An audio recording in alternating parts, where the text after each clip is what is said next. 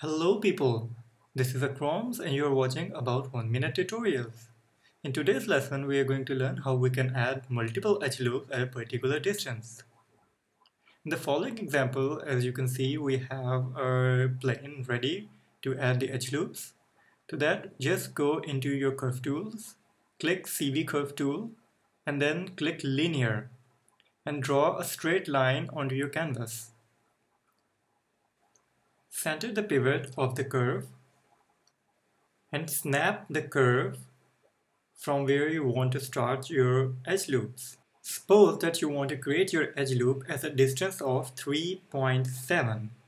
For that, duplicate your edge loop, move it to a distance of 3.7, and then press Shift D to duplicate it as many times as you want your edge loops to follow.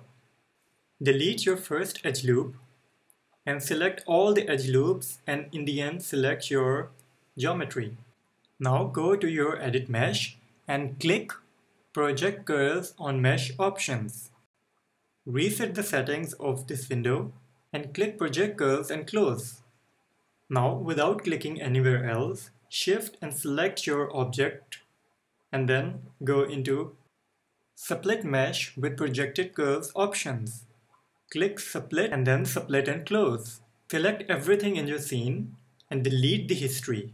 Now delete every extra curve from your outliner except your geometry.